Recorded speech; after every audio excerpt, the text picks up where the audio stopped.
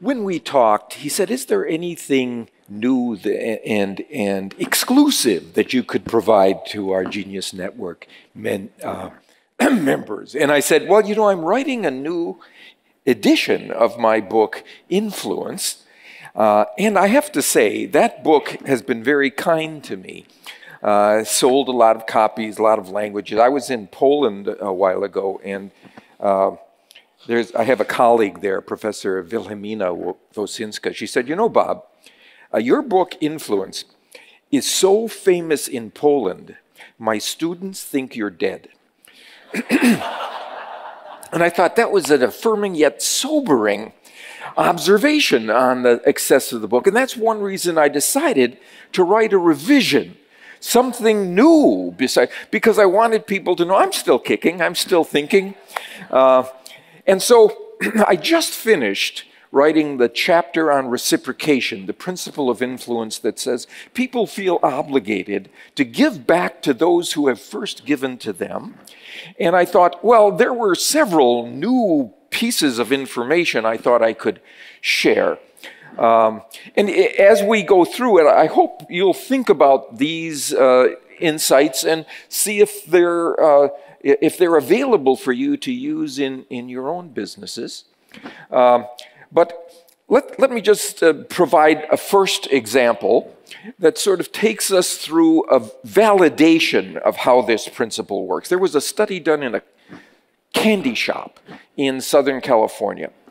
One day, for half of the visitors who came in, the manager met them at the door, greeted them warmly, and escorted them to the candy counter. For the other half, he met them, greeted them warmly, gave them a small piece of chocolate, and escorted them to the candy counter, where they bought 42% more candy than those who didn't get a piece of chocolate. And you might explain that in ways other than the rule for reciprocation, that people felt that they had to give back after they had received. You might say, well, maybe they liked the chocolate and they wanted more of it.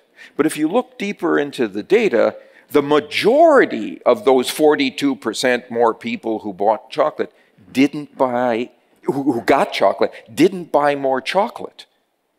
They bought some other kinds of candy. So it wasn't what they had been given, it was that they had been given something that caused them to change their purchase decisions up to 42%. So what we know from that is that the act of reciprocation the act of giving triggers an act of reciprocation. But that doesn't mean that what we give is unimportant. Right? Just because people get triggered. Here's what the newest research shows about what you can give first to your customers, your clients, your partners, your colleagues, that will cause them to want to give back to you at the highest possible levels, that will cause them to be ready to give back to you, be standing on the balls of their feet, waiting for the opportunity to give back to you in a major way. There are three things, three features. If what you give is unexpected, it's not just part of the normal exchange. You know how you get a holiday greeting card and you send one in return? That's not unexpected. That's just normal exchange, right? Something that's a surprise elevates the willingness of people to want to give back to you. Secondly, is if what you give is seen as meaningful by the recipient, that you've gone to a step to give something to them that's meaningful, right? Then they want to give something meaningful in return to you at a higher level. And finally, if what you've given is personalized or customized to their identity, to their preferences, to their current needs or challenges, through the roof. They want to give back to you for that kind of kindness right? Okay, so let's take some examples. Here's the first one that has to do with unexpected gifts. There was a supermarket chain that sent coupons to their shoppers regularly in the mail, and sometimes they would include a coupon for a free gift, a free half-gallon of milk at the store. What they were disappointed in is that many of these shoppers who redeemed the coupon didn't then buy more other things, right? So, that is, their total spend wasn't increased by the fact that they got a gift, right? So, they tried something by a consultant, not me, told them about the research that shows when people get an unexpected gift, then they're more motivated to give back at high levels. So they did an experiment where one day, everyone who came into the store got a coupon, a surprise coupon for a half a gallon of milk. Those people, their total spend went up by 10%. Do you know what 10% increase in total spend for a supermarket is? It's unheard of, right? Because the gift they got was a surprise. So what's the implication for you? If you're working online with people, send them a coupon out of the blue for one of your popular items or services, something, at least a discount for it. They're going to feel, from that surprise, more obligated to give something back to you. Okay, so that's the idea of something unexpected elevates the power of the rule for reciprocation. How about this meaningful thing? Let's go inside your organization. Suppose you have an idea, an initiative that you're in charge of. And if it is successful, it'll elevate the outcomes of your organization. It will elevate your reputation within it. All right? And you want the people inside your organization to get on board, to embrace this.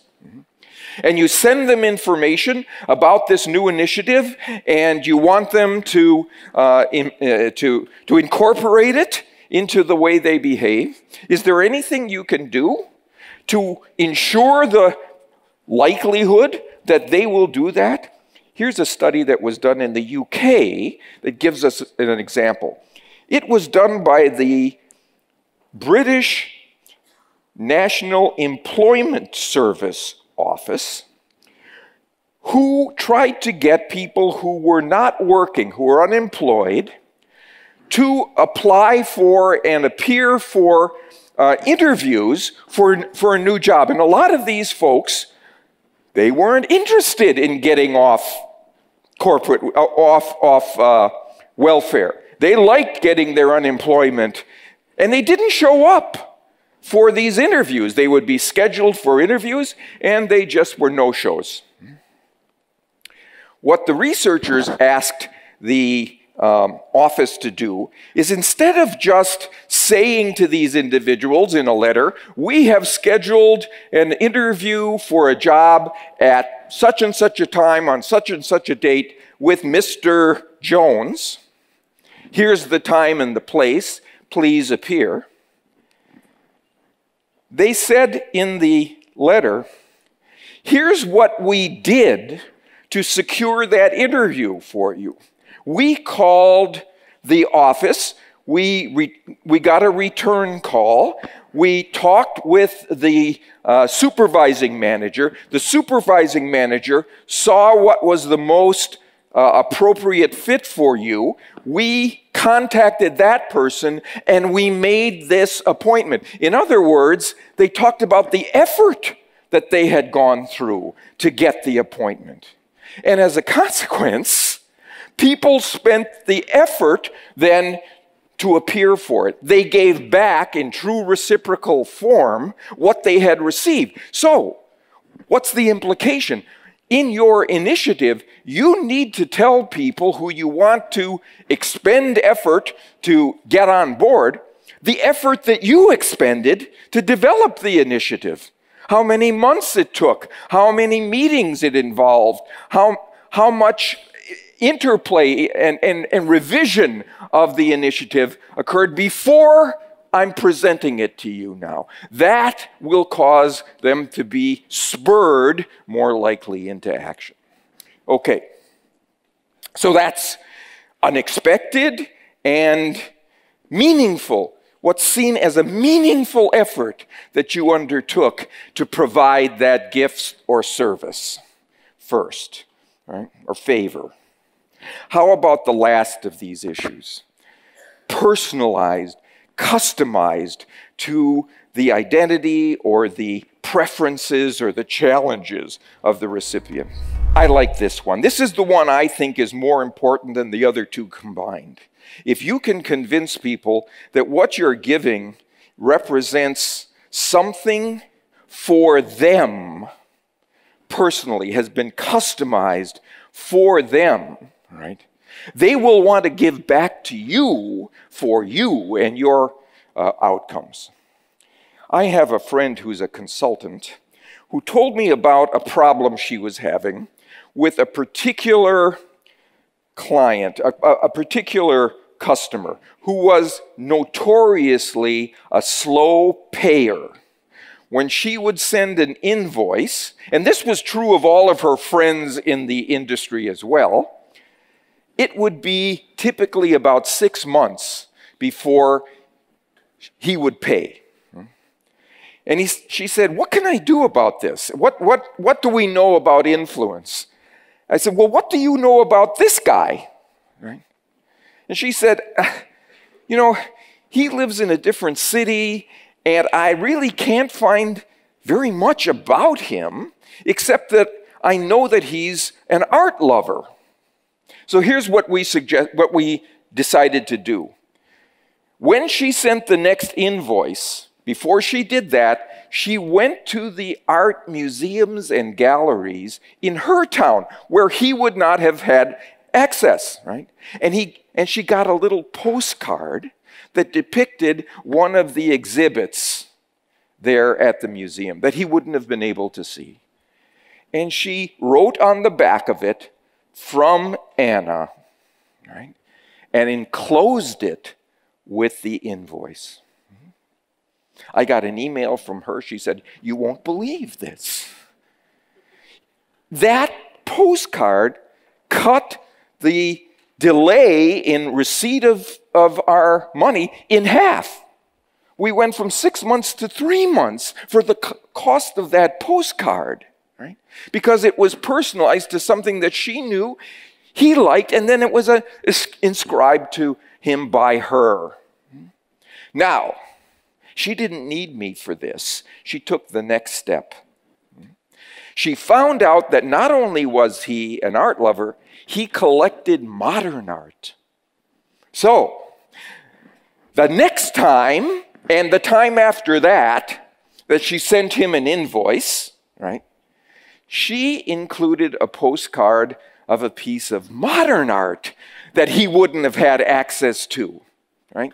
Now, this time she didn't write me an email. She called me. She said, "You won't believe this. I'm getting paid immediately. Immediately.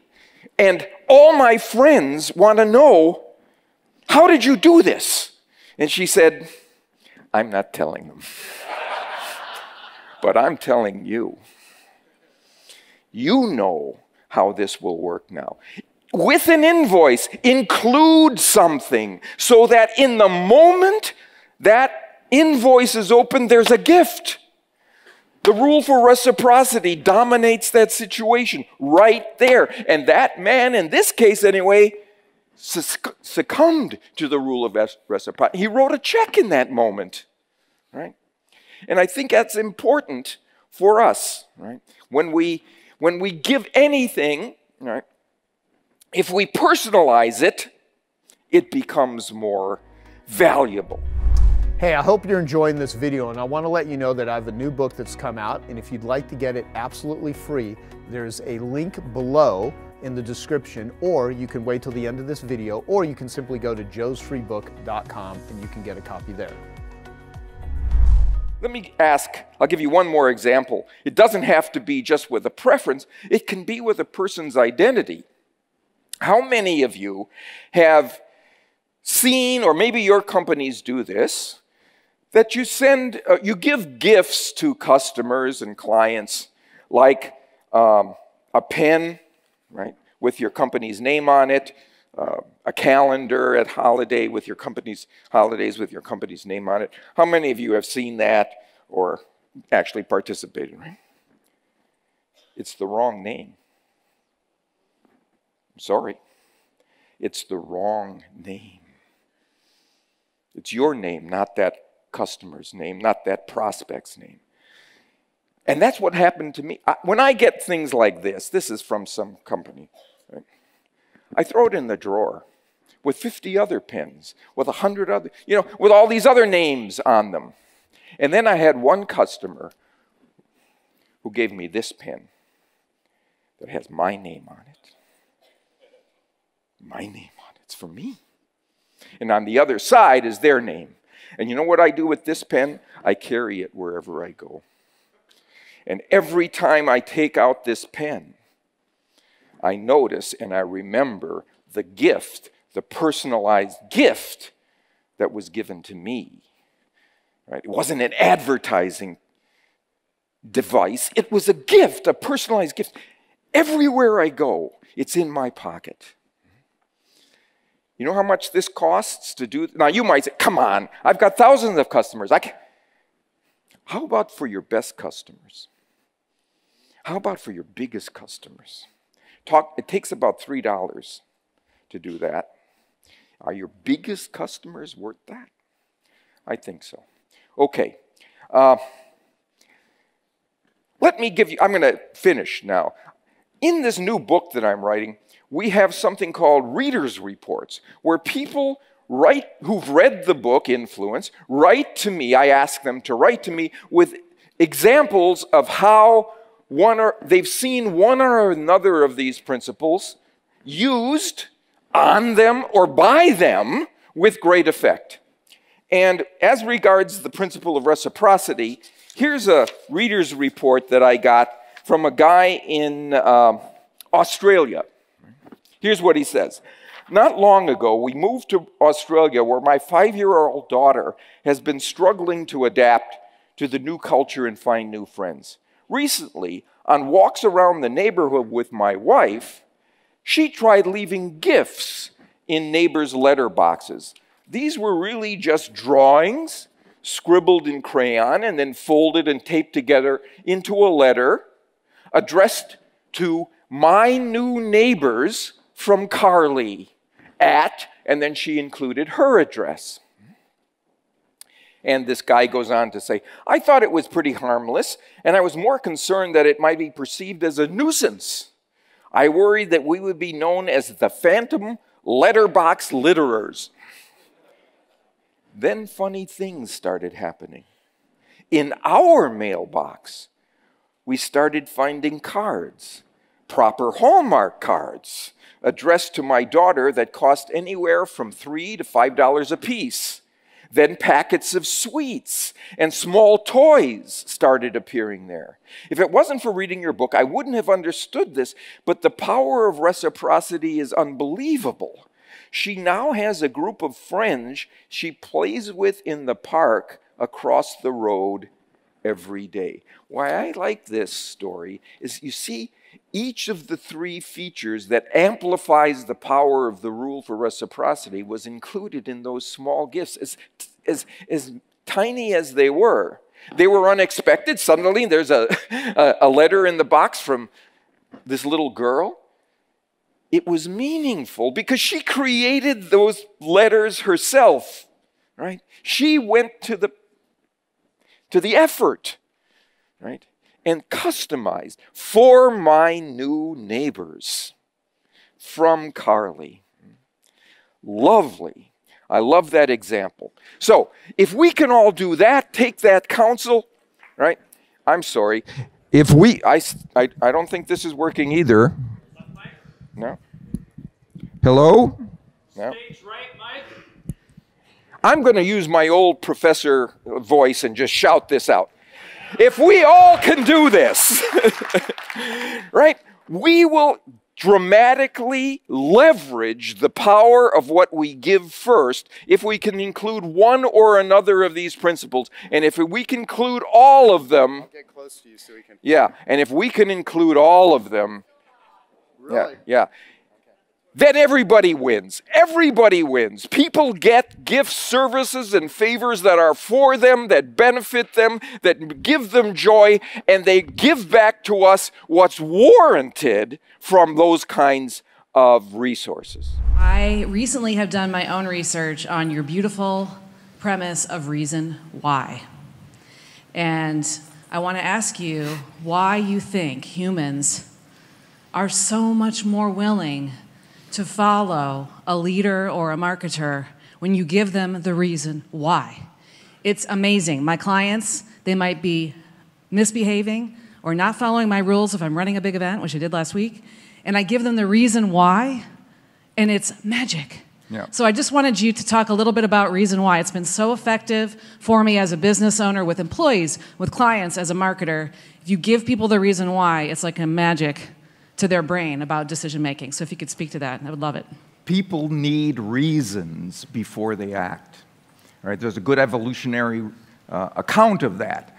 We don't want to see ourselves as moving about in some sort of impulsive, spontaneous way. We want to see ourselves as having a rationale for what we do. That's consistent with our self-concept. So, if we give people a reason, and sometimes the reason why we give them can be nonsense, but they still move if there is a reason offered in addition to a recommendation itself. We have to give them that justification for it, and it satisfies that primal need to move forward only if you have a strong reason to undertake that step.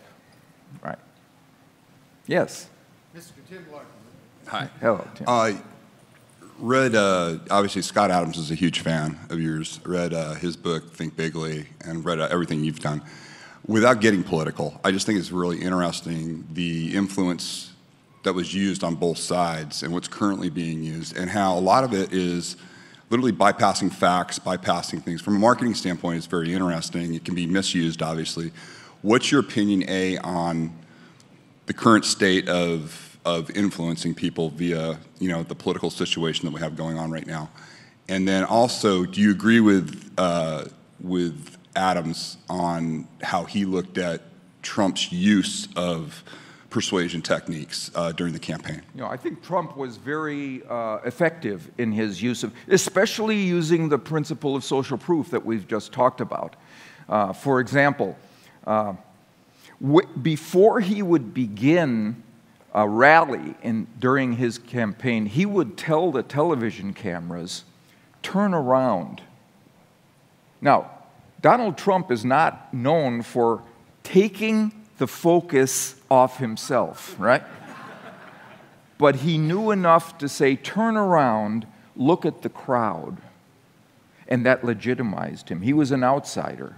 But if all these people were here, now, in an act of what I'm going to call persuasion, he had persuaded the television audience, not his physical audience, the television audience, to say, this guy is worth listening to. Look at all these people who are here listening to him. And I think that he was entitled to that. If indeed he had that kind of ability to bring in that many people, there was a need for change that was afoot. In fact, in that election, in the last 100 years, when one political party has had the presidency for 2 terms, in 80% of the next election, the other party takes the presidency. It was a change election. Right? It was a change election. Right? He was the candidate of change. Right? Hillary Clinton was the continuity candidate. So he knew that if he could establish himself with legitimacy, a lot of people want to listen to his vision of change, he was going to get not just the people in that room, but he was going to get a lot of the viewers to say, okay, this guy is worth listening to at this point. Yeah. Yes, hello. Hi. So not really a question, but a testimonial for you is, I was at the meeting in Tempe when you spoke, and we got your persuasion book. And we had a small business issue. It wasn't a giant thing, but it was something that was significant enough that I was like, I have to find a solution. So simply by using your information in the subject line of the email, Right. I said, let's work together to find a solution. And it worked. And it worked, great. Yeah, it's amazing how many opportunities go unemployed when we fail to recognize that persuasion is not just about the merits of our case. It's not about what we say or do inside our message. It's also what we say or do in the moment before we send the message that puts people in a frame of mind that is aligned with the message they are yet to encounter. I got an email from a guy. He said he had 2 sons who were Boy Scouts. He sent me a picture of the 3 of them, and he said, we were trying to sell popcorn to support the Boy Scouts outside of supermarkets. We'd set up a table, and, you've probably seen these things. And as people came out, we would say to them, excuse me, would you like to buy some popcorn? It would support the Boy Scouts. Well, if they wanted popcorn, right, they would have bought some already. Right? But the question, do you want to buy some popcorn, focus them on whether they wanted popcorn, right? He said, then we read your book and we changed the question to, do you want to support the Boy Scouts? You could do so by buying some popcorn.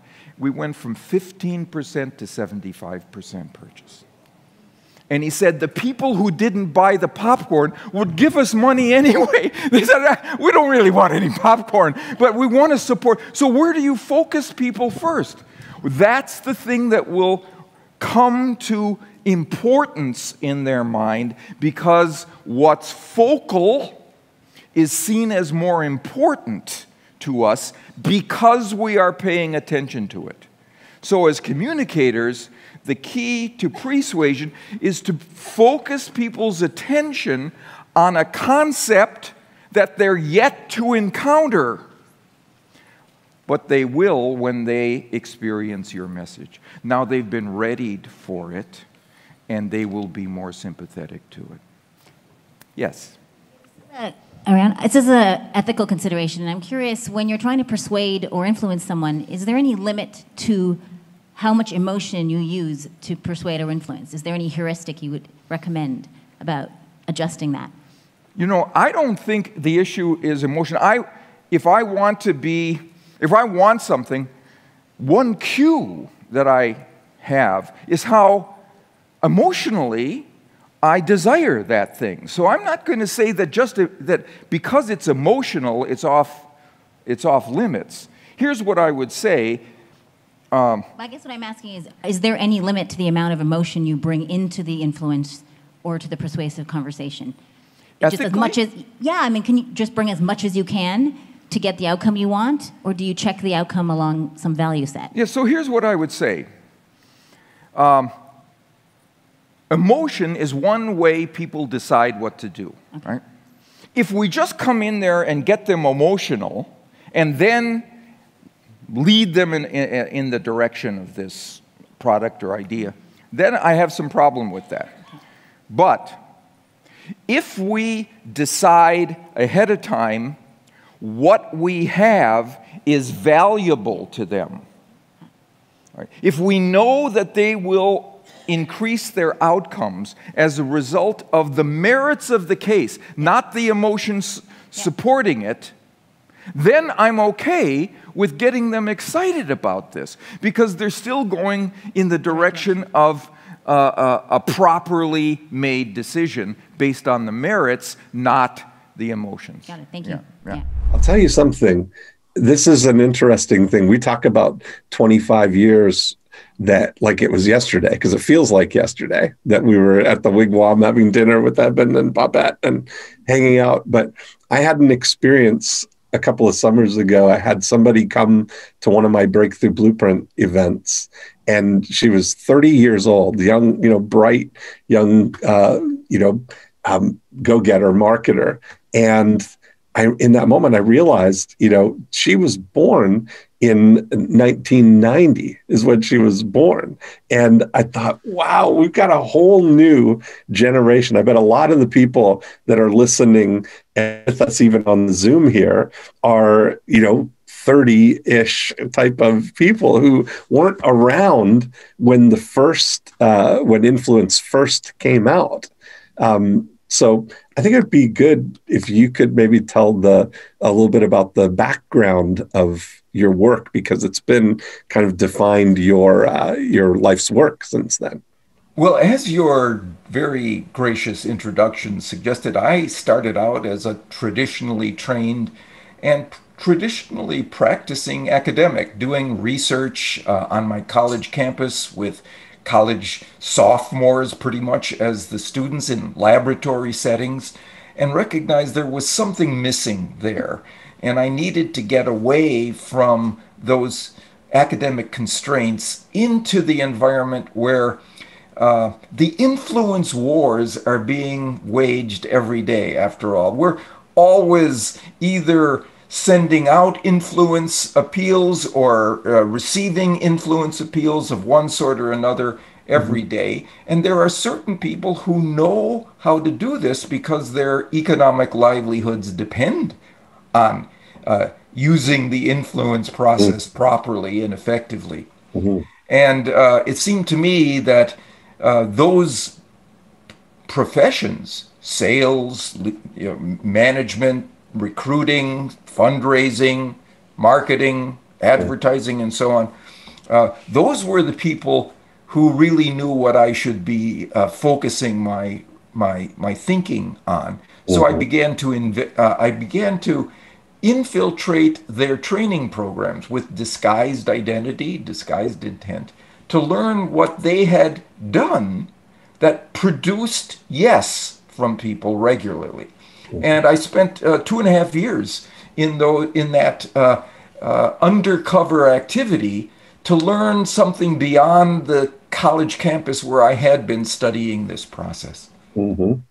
And I remember you saying how it was initially because you wanted to learn about these things, not to be a practitioner of them, but to protect yourself from them, or to help people protect themselves from the sort of illicit use of those principles. Right. So that people could recognize them. Exactly. Recognize, resist, deflect, defend. Yeah. But it turned out soon after the publication of Influence that a lot of people were interested, besides that, in harnessing the process in ethical ways, in morally responsible ways, to move people into positive choices that they could make, that they were hesitant to make. They were sitting on the fence. They just were dithering. They weren't thinking through what exactly the costs and benefits might be. The merits of one's case were simply not being presented to them in an optimal way. And so they wanted to know about optimization of the persuasion process for that reason as well. That's what I found when I first started studying it. Like I've always told you, from the moment I read your book, just the understanding was like having a pair of 3D glasses. All of a sudden, that you see the mechanisms that are at work and why things are turning out the way they are, and the this kind of underlying understanding of influence has really helped me in applying the marketing principles then that you can overlay on top of that when you've got an understanding of why people are reacting, how our brains are responding to things. And one of the greatest phrases that you used in the description is that when these are presented, they trigger this click-whir pattern that it's almost like an autopilot thing. When somebody is presented with this, into the right circumstances, one of the elements of influence, it's almost like instinctual. We can't even, it's not they're not reasoning or thinking it, it's just happening automatically. And you know, the thing about the click that you were talking about, the thing that triggers their response, it can be a very small thing. You know, I like the metaphor of a light switch.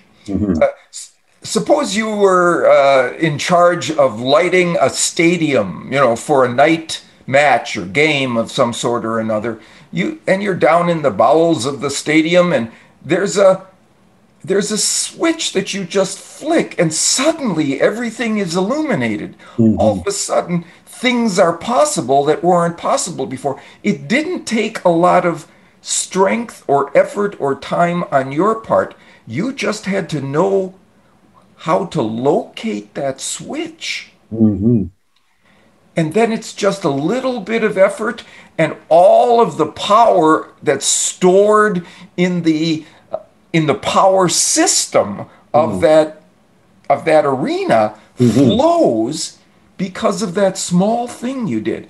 It goes against the rule of proportionality. There's a belief that in order to get big effects, we need to do big things to change people in substantial ways. It's just not true. There are big power sources inside people, and our job is to locate the switch that flicks them on, that then drives their behavior.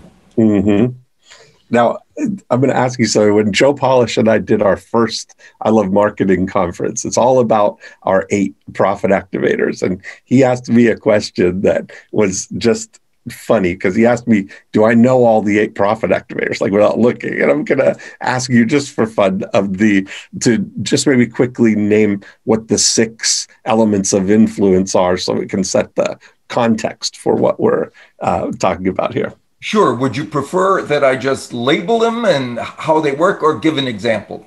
Let's just kind of name them first, and then we'll pick and go through some of them, because we've got so many stories. So the first is the rule of reciprocation. People want to say yes to those people who have given to them first, done a favor, a service, provided a gift. People want to give back. So you go into a room where you want to be more influential. Your first question should not be, who can help me here? It should be, whom can I help here? Whose circumstances can I elevate? Whose outcomes can I increase? They will stand on the balls of their feet wanting to do the same for you. Next principle is liking. Nobody's surprised that we prefer to say yes to those we like, but there are 2 small things we can do that substantially enhance the feeling of rapport that people feel with us. And one is to point out genuine similarities, and the other is to give genuine compliments or praise as warranted. Next principle is social proof. This is a term, by the way, that's used. We coined it back in with the first edition of Influence. Social proof didn't exist before. I'm so glad, because I was thinking of using people proof. Right. What's happening happened with social media now? Yeah. Think about social media. Social So I'm influence. so Right. glad that I used the term social proof, where the fact that a lot of other people are doing something, especially people like us, is the proof Mm-hmm. that we should do it too. It's not fact-based proof, it's not scientific proof, it's not logical proof, it's social proof. So that's the other thing. Simply letting people know of the others who are around them like them, who are choosing or have been choosing our recommended step forward. Robert, what year, before you continue, what year did the first book come out? The first book came out in 1984. Okay, so this was well before anything with the internet. I mean, it was really, okay, because I was turned on to it in 1996, as you know. Yeah. So it Okay. had already been out for 12 years, but that was just at the very beginning of the internet. So I'm sorry for interrupting your train, but. No, that's exactly. The people say to me, Bob, your book is called The Bible of Digital Commerce. There wasn't digital commerce. Absolutely. How did you see, how did you foresee this? Mm-hmm. How did you look forward and see this 40 years, 35 years later? Yeah. And it was by looking back. Right. At what were the factors that have always driven behavior in our species. Mm-hmm. Look back at the evidence to be able to predict how we as a species will behave in the future. Yeah, love it. Okay, so social proof, then carry on. Next is authority. If we're uncertain about something, one way to reduce our uncertainty is to see what the experts are saying and what they are doing. And if we have expertise, we have to be sure that the people who we're trying to move in our direction are properly informed of that before we ever try to influence them. Next principle is the principle of scarcity, right? People want more of those things they can have less of. It's just the way we are, right? So things that are rare, scarce, dwindling in availability, if we properly inform people of those characteristics, they get a little crazy to have. I'll tell you what, that's the absolute truth. I've got I'm hyper vigilant of what's going on in my world because I'm aware of all of these things. And so I always kind of observe the situations that I get into and I see how influence is at work in my life too. And I'll share a couple of stories with you as we go on, but Please. Please continue. Yeah. Then the next principle is commitment and consistency. People want to be consistent with what they have already said or done, especially in our presence, especially publicly. They don't want to say one thing, do another, or misspeak by saying one thing and then contradicting it the next time. They want to be congruent with what they have already made a commitment to. So asking people to take very small steps in our direction causes them to be much more likely to want to continue to take steps, even outsized steps in our direction in the future. Right. And then finally, there's a new principle. That's what I was going to ask you about. So now this is exciting that you got to the point, that's masterwork of the 6. And then in revisiting now, you've discovered a final, a new one. Yes, and I'm calling it unity. I love that. But it has to do really with membership in a particular group. Yes. Right? A tribe. Or some in-group that defines us. And if a communicator can arrange for us to see him or her as inside that group, one of us. Yes. All the influence barriers come down for that communicator. We say yes to those people, we cooperate with them, we believe them, we trust them. Those people who are of us become people who we want to favor and follow. So my thing as being more of a giver and then, sometimes in naive ways, right? I never really liked networking that much because in traditional ways, I always just wanted to go and see what I could give. And so I'm, right now taking advantage of learning new skills and really appreciate the book. And I'm really excited about the new career that I'm starting. And there are certain people that I want to reach out to that feel like, in terms of where I am in the thoughts that, like in terms of future thought leadership, they feel like they will be my peers. And for me to reach out at this point, it's hard. I'm not sure exactly how to reach out without having taker energy, since I'm just basically starting. And, these are more established people. Like, for example, Annie Lala in the book, I think, is just one of the most brilliant minds around love. And I really want to be in conversation with her. I'm starting a podcast and it's in pre-production. And I don't know how to sort of like go in with giver energy when there is that space where, I'm not at that point right now, at that level career-wise, and how to make those contacts in a way that isn't in taker energy and is in giver energy and feels good to everybody.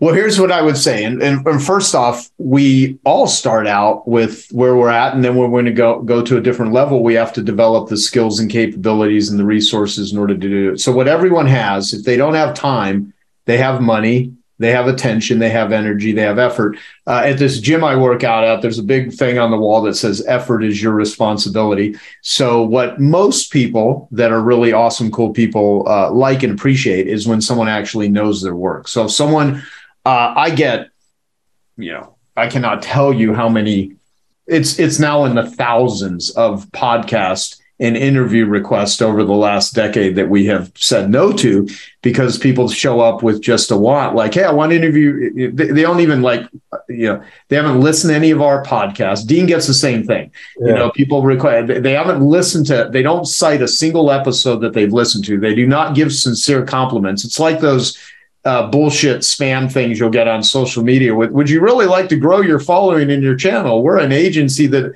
and it's like, how dumb and how much of an amateur do you have to be to even try to fake sincerity if you don't even have any, But I talk about it in the book, as flattery works, but it's not really, it's like cotton candy. It's not really sincere.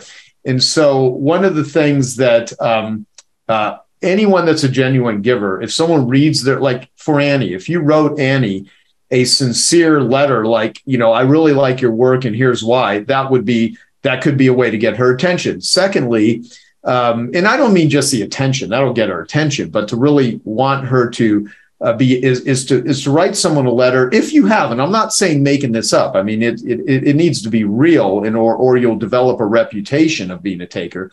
But if you were really impacted by someone, like they were a domino for you, or you found their material just useful and interesting, if you wrote them an ad saying, hey, I read your book, or I looked at your website, and here's 3 things that I think would be valuable to you, and I wanted to provide these to you because I have an ask, and I don't just want to ask you blindly. I admire you. I think you're smart. I'm trying to, build a following here, and I'd love to have you, be one of my guests. And if you can, either now or in the future, but here's what I got for you. And if I'd love for you to say yes. And if you're not able to, what could I do, or what would need to be required in order for you to say yes to my request? So you can show up with value. You can show up with connections. You can show up with ideas and strategies. If you can get the physical address of somebody and mail them something that is sincere. I mean, here's the wrong way to do it.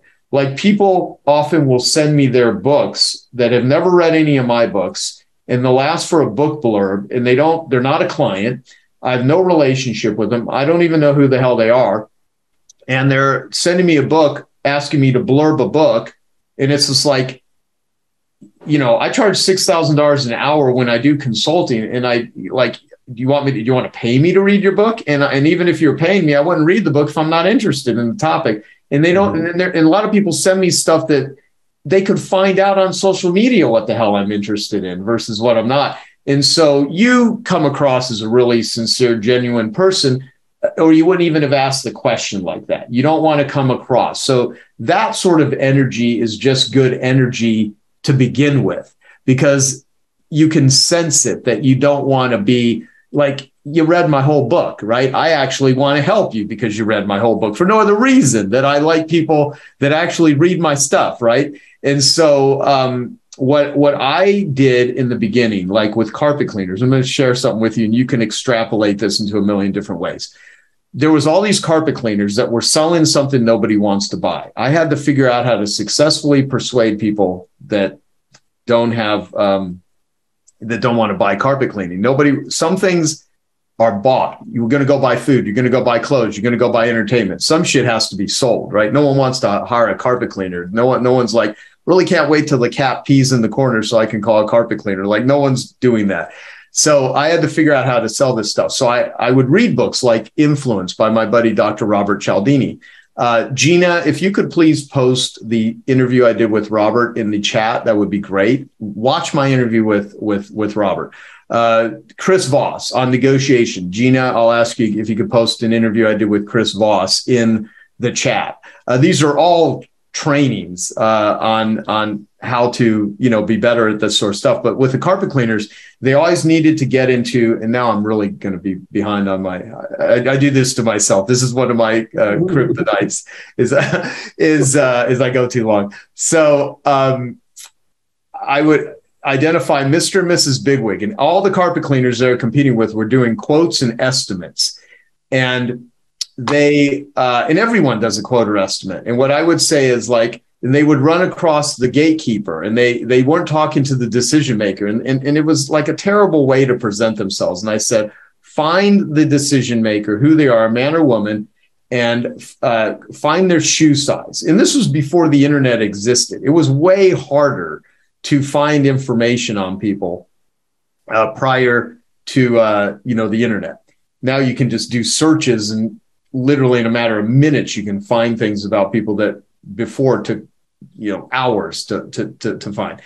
And I would say, get a pair of shoes. And back then it was Reeboks or Nike were like the two big, when I first started doing this, those are the two big shoe brands. Now there's a million, but I said, find their shoe size and then write a letter that says, dear so-and-so, I needed a way to get my foot in the door, and I wanted to come up with a clever idea to meet you. And so I wanted to send you one shoe. I'd love to meet with you next week, either on Tuesday or Thursday, because I've got ways that you could really make the environment of your building look better. And it was usually done for commercial work, for commercial carpet cleaning. And they would send them one shoe by a uniform courier, so the person had to sign for it. And I said, most of you are not going to do this because it's logistically involved. But if you do, you're going to get, and if you send out 5 to 10 pairs of shoes, you're probably going to get calls from between 1 to 3 people. And they're going to call you, they're going to meet with you, and they're going to hire you. And I would tell this to groups of people. You'd be lucky if 1 out of 100 did it, but every single person that would do it, they would always get the call, and they would always get their foot in the door. And they basically send a letter. I needed a way to get my foot in the door, and I'll bring the other shoe. And the other, no matter how rich they are, no matter, they want the other shoe. Mm-hmm. And it became a very but here's the other thing. It doesn't just hit the emotional side of someone wanting something. What it does is it actually demonstrates this is a very creative person and I want to meet them. So you could send whatever you want to send. It doesn't necessarily need to be a shoe, but if you can send physical things, or you send a really sincere video, and you just start developing rapport, and you say, look, I don't have a lot to offer you right now, but I'd love to have you on my show, and here's why. And you give them the real reasons why, or whatever the request is. And if you can offer anything that they're looking for, is because here's the thing, what needs solved? Everybody has some pain or angst in their life. And if someone could show up and bring some relief or solve it, that's a way to make it happen. So those are some of the exercises I would do. And then finally, since you have my book, the McKay 66, that's Harvey McKay's formula. If you actually did that with like the top 5 people that you want to meet, and you'll meet every single one of them. I mean, anyone, no matter who they are, if they're reachable, and obviously don't, don't try. Everyone wants to meet Oprah. Everyone, and frankly, some of the most interesting, valuable people on the planet are not famous. And knowing famous people, and I know a shit ton of them, has nothing to do with, reaching opportunities. It's really finding people that you can collaborate with and that you can, be useful with. And that's where genius networking comes in. The reason I call it genius networking is it's not normal networking. It's finding people that have skills and capabilities that will collaborate with your skills and capabilities. And together you can create something and you can facilitate them getting what they want. And that's the list you make first. The list is, who are they? What's their skill? How can I help them? Make that list of all the ways you can help them, and then help them with that. And then as a result of doing that, they'll probably help you. Does that help? It helps a lot. Thank you. Today, I'm going to talk about how to become a key person of influence, because I actually figured out I had been doing this for a long time, but when I met a bunch of the other sharks, and there's now 10 of us, and each one of these, you're going to see some new ones. John Paul DeJorio on the end there, and Steve Tisch this year coming out. Jeff Foxworthy was a shark for a season. I did 3 seasons, 175 segments. I learned a lot from these sharks, learned that they were key people of influence in their industry. And so I said, you know what, let me write down how I became a key person in my industry. And it was really kind of simple when you think about it. It's the old 90-10 rule. It's 10% of the people make 90% of the income, but actually, really, today it's almost 2% of the people are making 98% of the income. So, that's, this middle 10% actually have 90, but it's now becoming even closer to a 98-2% ratio. So there's 5 things that I say that you need in order to become this key person of influence. We're going to go into each one of these very shortly today because of the time constraints, but get a perfect pitch, publish your ideas, productize your value, raise your profile, and also then seek great partnerships. And I think that's one of the reasons why many of us are here today, is to seek great partnerships. So the perfect pitch, I have a formula I use for this. T's, please, and C's are the 3 steps of that. And the guy that gave me the most unbelievable perfect pitch the first time I realized it, his name was Arnold Morris. And he was at the Philadelphia Home Show with the knife. He's cutting through a Coca-Cola can, then a hammerhead, and a muffler. And then he said, it's so powerful, this knife, that it can still cut through a tomato, and you can read the Sunday newspaper through it. This was called the Ginsu knife. I said, Arnold, that pitch you just gave, I'm going to put it on TV, take a camera, capture it, and take it to millions. Because he had only been taking it to 10 people at a time for 30 years. He had a perfect pitch, but I said, let's take it to the masses. That was the perfect pitch. Not somebody like this that came on Shark Tank and couldn't even talk, okay? So that makes a bad pitch when you cry, all right? In fact, when I got done with Arnold, we went back to the Philadelphia Home Show and watched this. Billy Mays. I'd like to introduce to you the Washmatic International. It's the only washing system in the world that works direct from a bucket. Who cares, all right? That was not a good pitch, all right? That was Billy's first infomercial. God bless him. I did that infomercial. Fortunately, I didn't lose a lot of money, but I learned early on you need to create a perfect pitch, and here is Billy's last infomercial. The dual saw is no ordinary saw. It uses counter-rotating technology to cut through all types of material with unmatched safety, speed, and precision. It's a process that took 8 years and cost millions of dollars to develop. That's a perfect pitch. $100 million in sales. God bless Billy Mays. His family still gets a royalty to this day now that he's passed away a few years ago. But when he passed away, 62 products on television when he died. God bless him. So, yeah, there's other people we can talk about. Lazo Freeman, a personal trainer over in the UK, came to us. And I said, what's your perfect pitch, Lazo? I get a kick from motivating individuals to be the best they can be. That sounds a little bit generic to me. Not a great pitch, but this is what we turned it into. I only do exclusive, radical 12-week body transformations with business leaders, celebrities, and public figures who achieve amazing things at work at work, but ordinary things naked. Okay, how about that one, all right? This guy has a 12-week waiting list now for people that want to use his services. That's what I call a perfect pitch. And by the way, you should have a 30-second perfect pitch, a 60-second, a 90-second, 120-second. You never know when and who you might have to make that pitch to. Tease, please, and seize. Publish. Now, there's a lot of people here. I've seen a lot of people have their own books already. So yes, having a book is great. I had my own book, and that helped me get on Shark Tank. Actually, I can talk a little bit about that afterwards maybe, but books and blogs and newsletters, trade journals, newspaper articles, magazines, publishing creates credibility. And without a doubt, I know I see folks here that go on the Today Show. We know who we are here, and things like this. So everybody knows they need to get the publishing credibility because, you know, you keep your customers. If you have a newsletter that comes out, you get new customers. We talked about credibility. You stand out from the competition. You enhance your reputation as an expert. You build your brand. And it has a longer shelf life than other marketing because you can give your book out, your newsletter, continuity. You can do clubs, etc. So, yes, publishing is very, very powerful. And this lady, Hadi Hassan, she was a struggling female plumber. And she said, what can I do? I don't know what do you have for me? I said, well, let's come up with something. We've now published over 350 books for people through our organization now. And what we did with Hadi is we said, The Joy of Plumbing. And that book now has taken off. It's a bestseller over in the UK. This book has positioned her. Now she started her own association. She does radio talk shows, television shows. She's got a 16 DVD set of DVDs that she sells on an ongoing basis. And she now is a rock star plumber. So publishing has put her into a whole new league. Third step, productize.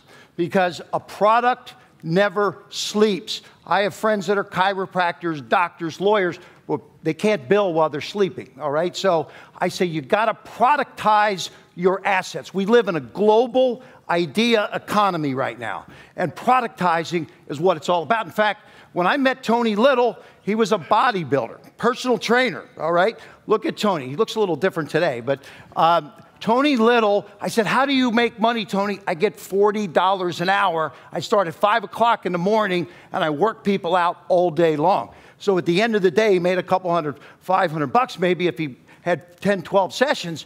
Like, Tony, how can we unpack your valuable IP? He said, Kevin, he said, what I do, I can target train women primarily if they got a little bit of arm fat here, love handles, glutes, you name it. I target train them. I said, boom, okay. Brought him into the studio. We shot 6 one-hour DVDs, created the target training DVD set. Here it is, $300 million in sales for Tony Little. He was getting a check for about $1 million a month, actually, at one time. So this was all by productizing his valuable IP. Tony's done billions. We went on to do the Gazelle with Tony Little, which actually has now done over $1 billion in sales by productizing. Here's another guy, Jack LaLanne. He's a healthy old fitness guru, another guy that's passed away, God bless him. But I said, Jack, he hadn't made any money. This is about 20-some years ago. And I said, what do you do to stay so healthy? He said, I drink juice every day. Okay, Jack, here it is. We're going to make you now a healthy and wealthy old fitness guru, okay? $1 billion in juicer sales. Jack LaLanne. Unpack your valuable IP. Fourth thing, profile. Raise your profile. So important. You know, let's talk about the evolution of the industry. It took radio 38 years to get to 50 million people. It took television 13 years, the internet 4 years, iPod 3 years, Facebook 2 years. But guess what? This guy, he did it in 6 months to 1 billion people. Sigh, okay? The Gangnam guy. This guy just blew the market away because what did he do? He didn't use the old media, a few channels broadcasting to millions. He used new media, which is millions of channels broadcasting to a few. And that is the new big Small is the new big. Big companies have a harder time competing against you because just like this right here, I have a 35,000 square foot studio. I shoot my infomercials. I can shoot the same quality on this little iPhone that I do in my studio. And that's where we're going with this, because here's a guy, Phil Gear, 810 million views. What mattered to me today? Michelle Phan, 580 million views. She gets 7-figure sponsorships from companies that pay her to show how to put makeup on for Asian girls. And Jenna Marbles, over 1 billion views, how to trick people into thinking you're good looking. So, you know, who would want me on TV? A lot of people say, well, if a blanket with arms can become a TV sensation, so can you. The Snuggie, $400 million in sales, 26 million units. Last thing, partnerships, and I'm out of time, so I'm just going to wrap it up here. I went to Guthrie Ranker. They do beauty. I do hard goods. I said, let's form a venture. We'll take people that come to you with hard good products, you bring them into the venture. People come to me with beauty products. We formed a 50-50 joint venture, very successful. Everybody in this room has the ability to partner, just like Invent Help, which helps inventors. They come to us. We have a program where we line up 7,000 companies to invest in inventors' ideas. And that's because we have engineers, we have manufacturing companies, we have every kind of company that can help an inventor with his idea. It's all about partnerships, and that's what everybody hears here today, this week to do. Yes, something we're doing in-house too that may be a benefit tying this in is, you know, talking about increasing capabilities. As many of us are, as entrepreneurs, are looking to do more with less. You know, I mean, most people are probably familiar with sites like Elance, Guru, Freelancer, that type of thing. I see a lot of people will hire and, you know, source out, I'm looking for this person to do this, and then you have to go through, it's almost like hiring someone in-house, and it becomes, you know, can become a taxing type of thing, complexity-wise. One of the things we've been doing for about 6 months, from designing websites to writing copy to creating tests against our control pieces in the full-page ads with magazines. I mean, a whole variety. I bet you we've done at least 20 projects. Recently, we were working on a campaign with Ariana, and we wanted a redesign of a site. And so we submitted it not just to hire somebody, but as a contest, the way Joe talked about. We went through the crowdsourced blueprint process, posted it up. $150 contest. We got over 40 different versions submitted to us to pick and choose the best. Now, we didn't go with any of them, but we pulled out an idea from this one, an idea from that one, an idea, and we rewarded the number one, which I recommend guarantee a prize winner in it because you'll get more people engaging in it. But think about writing copy. Think about designing mail pieces, designing ads. You know, all the different intelligence Joe talked about is, instead of looking to hire it, look at it from a perspective of running a crowdsourced contest to make that happen. It's a huge multiplier, huge capability. I mean, we're seeing huge dividends here in the company overall, just using it on that small of a scale. We're getting ready for 2015 to, you know, really take it to a whole nother level with marketing, advertising, the way Joe described. What if we did an I Love Marketing meetup specifically designed on this idea, where everyone would have to fill out the thing if I gave it to you, but you had to pay $100 to come to the meeting? How many of you would do it? Absolutely. Okay. So if you're interested in that, then give us a card and we'll do it. And what I'll do is I'll give 100% of that money to Charlie here, because she has to freaking organize these things and do that. And you can spend the money on food or drugs. Even hookers if you want. I don't really care. So, yeah, but I think we should do that, and then we'll figure out if they pay more attention and that sort of thing. Because this idea is completely and utterly badass. So, do you want to talk about Tony and what you're doing with this, or no? Just because of time. Okay. Just because of time. But that's.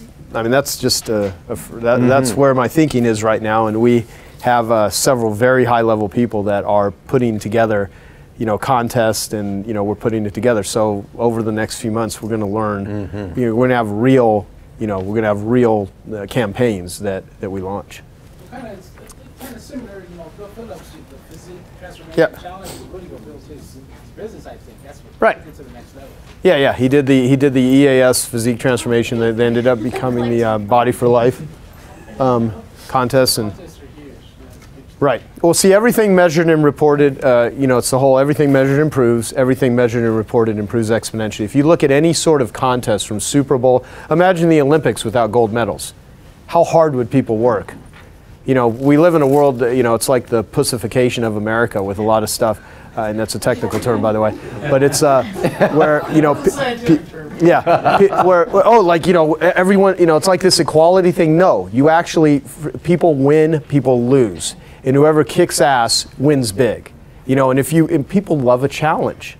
I mean, you know, you want to give people a reason to work hard. Like one of the things I learned in contests was I can teach goal setting, I can teach marketing to people. The moment I said to a carpet cleaner, if you do a really good job systemizing your marketing and your advertising or increasing your net or gross profits, because my two categories when I first started this, and it was a spokesperson contest, because what I learned is if you charge people money to just try to buy things from you so that they can win, you're running a lottery. But if you have a spokesperson contest where they're competing to be a spokesperson and it happens to come with prizes, that's how you do it legally. Now, there are certain states that you can't do any contests at all. However, there's plenty that there are, so it doesn't matter. And what I learned is that I can teach people marketing strategies, and I sold them in books and courses and still do. I mean, we sell courses. Like, you know, all these marketing strategies, if you want exact step-by-step things, sample sales letters, copy, we sell all that stuff. If you guys don't want to recreate the stuff, you can give us money, we'll give you some of that stuff. And what I learned is that the moment you start giving someone an opportunity to win a prize, they just work harder. It ignites something inside people that cannot be ignited any other way. There's a community. Even when you see all these charity races, you know, you give people a goal. Here's what we're trying to do. You know that. You know what I loved about the what was the ice bucket challenge? That was such an intrusive sort of contest because I thought, more of a, not even call it a contest, but it's like you have people on Facebook. You know, it was a direct response campaign, okay? You have 24 hours to dump a bucket of ice on your head and share this with how many people? Was it three? You know, call them out. And people are sitting there just trying to like waste their time on Facebook like most of the country does, just kind of going through, and all of a sudden they've been called out and challenged, and all of a sudden it created this massive viral campaign. And if you just look at the aspects of that, it created a sense of urgency, 24 hours. You had to call someone out, right? And if they didn't do it, they look like an asshole. Or at least you want them to think that. I had 1 million people call me. I didn't dump a bucket of ice on my head. Fuck that. So, but what I did do is I freaking go to Dean Graziosi, who calls me out, Tony Robbins and Brendan. Yes, was it Brendan Bouchard? And I called the Make-A-Wish Foundation because I gave Bill Phillips the idea to donate money to Make-A-Wish, and because of my idea, he became the single largest individual contributor in the history of the world to Make-A-Wish. So I know the CEO of Make-A-Wish and everything. The main headquarters of Make-A-Wish is here in Phoenix. So I go down there, and Dean did this contest. He goes, I'm going to give money to ALS, but what I'm going to do, I want to raise $100,000 for, up to $100,000 for Make-A-Wish. And so whoever shares this video, I'll donate $1. Whoever likes it, I'll donate $1. Whoever shares it, I'll give $2, up to 100 grand. Within a matter of like 2 weeks, he had over 5 million views on that video through Facebook. And so he raised his 100 grand, but now he's going to multiply it. And Make-A-Wish, I gave them the idea because they have this Blue Day coming in, I think it's in April of 2015. They want the world to know about Make-A-Wish on Blue. So I show them this freelancer video. I said, here's what you do. You crowdsource. You have freaking people wear blue t-shirts, do anything blue, and just share it. Whoever does it good is going to win all this stuff, but you're not even going to win money. You're going to donate money. I go, it'll be the biggest thing that's ever happened to Make-A-Wish. Now, because nonprofits and charities are very bureaucratic, we'll see if they can like get this shit done. But Dean himself will probably end up donating $500,000 just to Make-A-Wish with the way he's spinning it. And he'll do more, one individual using marketing, than like half of their employees combined. You know, and so anyway, there's so many different ways that you can spin this stuff. So I will shut up because we're past time, and we're going to do this parody. So was that a good use of your time? Okay, I hope you found that video awesome and useful. So if you want to get a free copy of my book, I want you to click here. And if you want to watch some more videos that'll be useful and awesome, click here. Go ahead. They're over here. Do it now. Come on. Thank you. Watch them.